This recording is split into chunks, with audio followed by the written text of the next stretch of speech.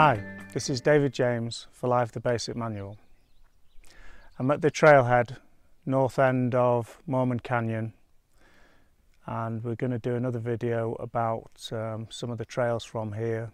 Brins Mesa is probably the main one. But most of the trailheads in Sedona, you get information at the trailhead. There's maps behind me, a detailed map and a more complex map of the area. Also behind me there's a ticket machine to buy a Red Rock pass. If you park here, you need to get a pass. If you're going to stay a few days or longer, go to the tourist department and buy a 1 year pass. This costs $35 for the year. Buy a single day, it's going to cost you $3.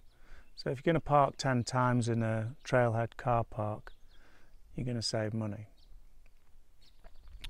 Also, if you're going to be hiking in Sedona, you need to be respectful of the country.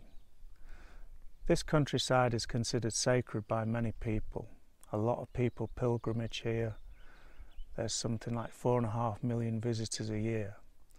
So for a town that contains only 10,000 residents, that's quite a throughput.